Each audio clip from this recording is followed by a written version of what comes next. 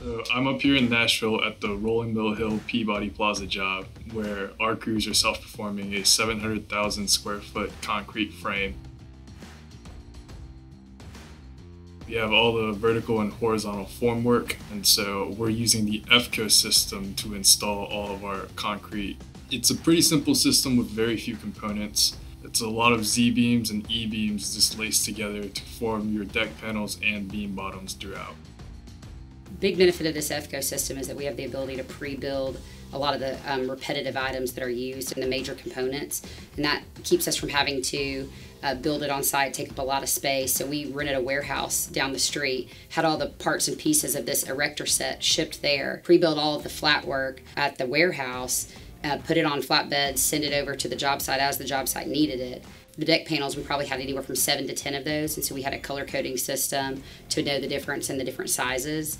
The plan from the beginning was that this system would be able to be reused from pour to pour, and so you don't have to, like with the traditional wood eye method, you would be wrecking everything from one pour to the next. But with this, all of the stuff that we would pre-build over in the warehouse, we were able to leave it intact from pour to pour. The beauty of it is that after pre-building, all these parts can be used over and over again throughout the building. And as you wreck, it all comes down in one piece, so it's easily cyclable.